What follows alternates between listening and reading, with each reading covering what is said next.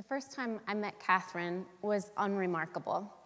She was a running start high school student in my survey of biology class. A good student, academically strong, came to class, turned in assignments, earned a good grade, and she was gone. Then a year later, she was back.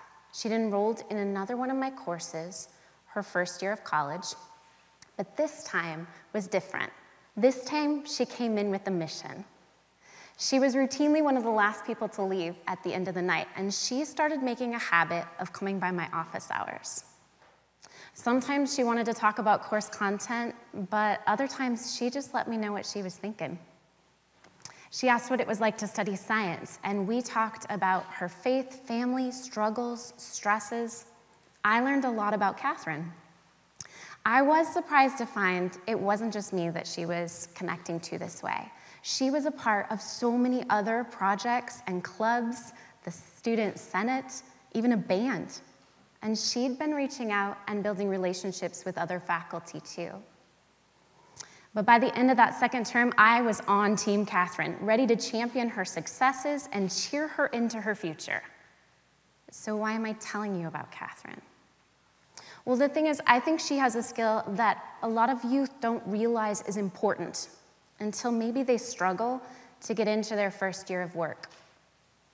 And in my professional role, I leverage a similar skill as an intermediary for many community efforts and cultivate a community connective tissue, a network. And I've spent a considerable amount of time thinking about students like Catherine and her connectional intelligence, and about something called social capital. Social capital is a term that describes the value of the network of relationships between people in a community who live and work together. And a student's social capital is in many ways an unseen or maybe unappreciated endowment that we send them out the door with to find a future career.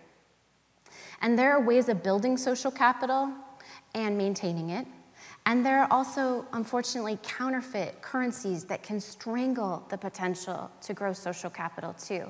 But here's the thing, we don't talk about it.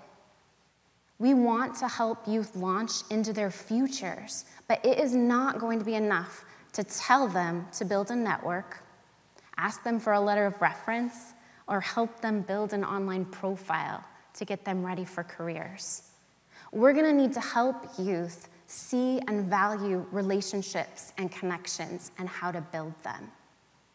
So I'm on a mission to arm youth with relationships, connections, and resources so that every single one feels valuable, needed, supported, and empowered to achieve their fullest potential. Are you with me? Good. Because I have 5 changes I want to encourage you to consider. And the first is this. We need to teach youth to anticipate the need for social capital earlier. We wait until the last minute to make this a priority. When we ask them for letters of reference for a first job or a college application, every spring I have dozens of youth show up at my door wondering if I would write one of those letters of reference. They shyly ask from the doorway or in an awkward email. And they are trying to make that connection happen. They're trying to build social capital because they've just realized they need it. And I would love to help them, but what can I write? I don't always know that much about that student in the doorway. And shame on us. We've had years to tell them about the importance of building those relationships with their teachers, peers, community leaders, and congregations, but we wait until they are almost out the door and then ask them to show us proof. We could start this so much earlier and help arm youth with some connectional skills that will leave them with those relationships there when they need them. Last fall, I had an opportunity to visit a 3rd grade classroom for an observation. I came into a familiar scene. This teacher was seated at the front of her class and her students on the floor in front of her. The lesson that they were working on was about the math that they were extracting from their story, which I loved. But that wasn't what caught my attention. It was the way that they were dialoguing about it. This teacher had been working with her students on a community conversation procedure. So when she asked a question, the first student, Juan, he offered a response, and then Juan chose another student, Sam. And Sam said, "Yeah, I want to add on to what Juan was saying. I agree, and I noticed that." Yeah, my jaw hit the floor. And then Juan called on Sarah, and Sarah said, "Well, I see where Juan and Sam are coming from, but I am wondering about," and added her thoughts and called on Alex, the fourth student. One by one, these students, they looked at each other. They called on each other by name. They validated each other's thoughts and opinions, and right before my eyes, they are building social capital. And I thought, this is what a foundational connectional intelligence looks like. And we can make that happen. 2, we need to make social capital an integral part. There we go. We need to make social capital an explicit part of our decision-making process. Without meaning to, we can sometimes make choices that can impact a student's ability to build social capital and connections. Will you have a summer job?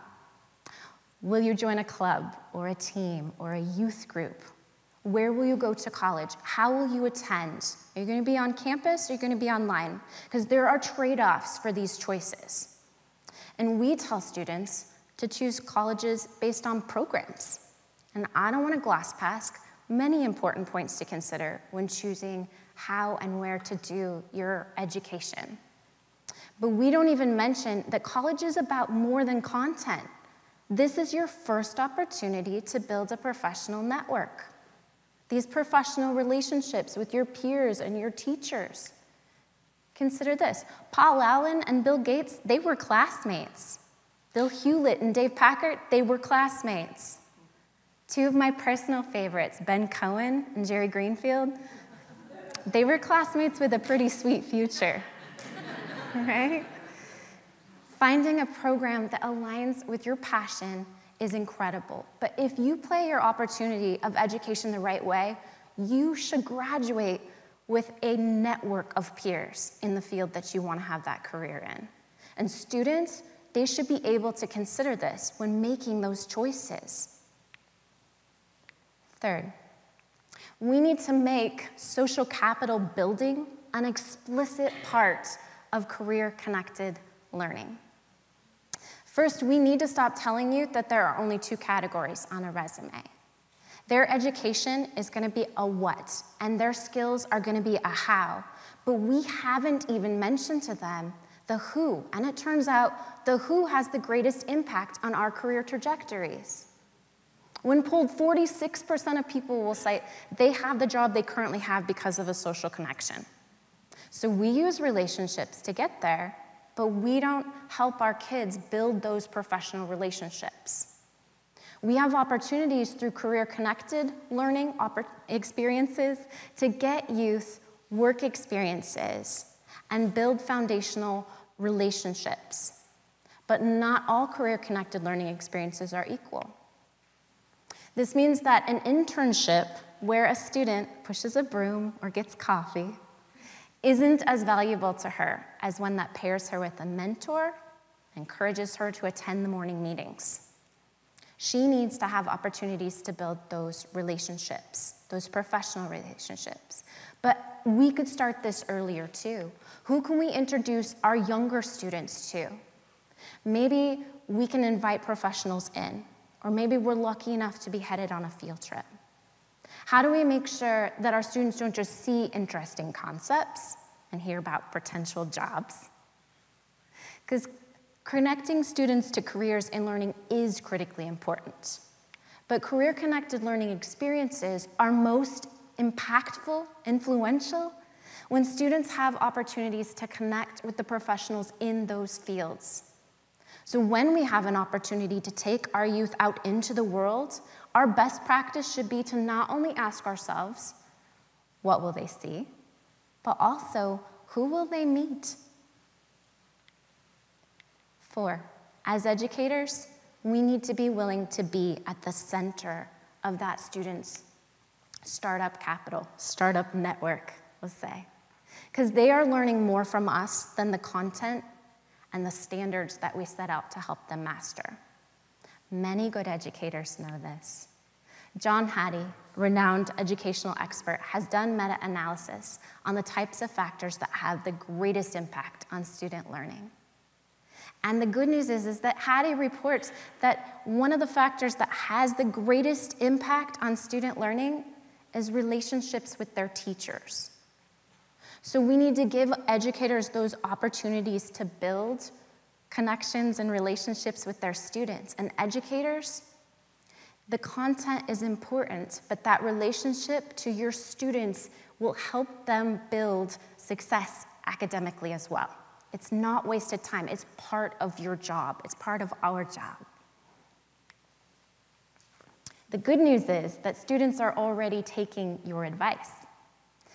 A Gallup poll last year reported that 56% of youth said that they used advice that they gathered from their teachers, peers, community leaders, family members, when deciding what field to pursue and what to study in school. They are going to aspire to be what they see and know. And right now, what they see and know is you. You are already a part of that startup capital. So in that role, how valuable will you be? Because we need to help them grow connections, to grow their opportunities, so you can help them at the center make those new connections. Last one. We need to teach youth to be able to examine and evaluate their connections. Because as important as it is for youth to be able to build authentic relationships and connections, they also need to be able to identify the pseudo-connections. Because there's a difference between the social media connections and the social capital that I'm talking about today, right? The lure of that counterfeit, it comes by way of likes, clicks, views, followers. But when we do a little bit of checking for authenticity, the social capital that we want to help our youth build is going to be something that they've worked hard for and something that they can take and cash in. Who among their followers can they ask for an opinion that challenges their own? Because in our digital age, it's really easy to feel connected. But the algorithms that control the feeds that we're scrolling, they are programmed to find ideas that you can relate to. So it is dangerously easy to find an echo chamber for our own narrow lens.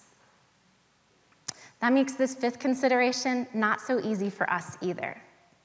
We are going to have to help them diversify their network and diversify their base.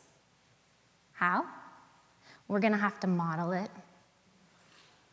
We're going to have to diversify our base and make new connections as well. But the good news is that we are more creative, more innovative, more resilient, more productive when we draw on diversity in our personal networks.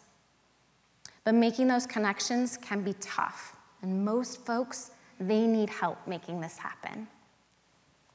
But consider this. In the human brain, a single neuron never physically connects with another neuron. Yet we are able to orchestrate complex thoughts, conjure memories and images, imagine futures as a system, and two seemingly unrelated neurons can form a connection. Because at the molecular level, there are spaces between cells called synapses. And these synapses, they are rich with activity.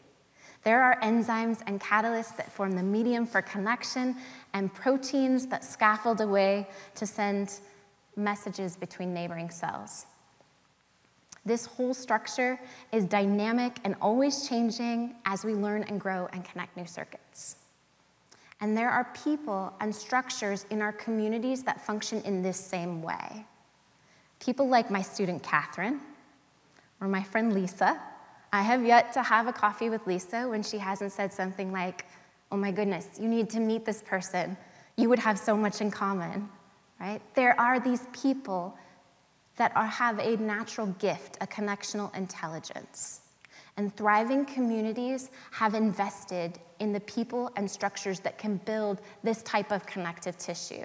So we can use these structures and help our youth harness their ability to build connections in the synapses.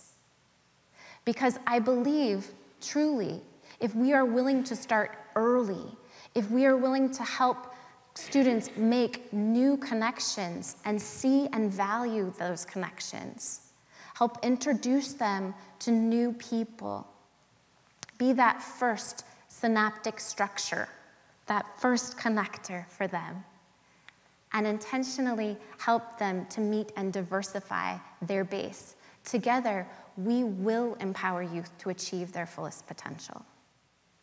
Thank you.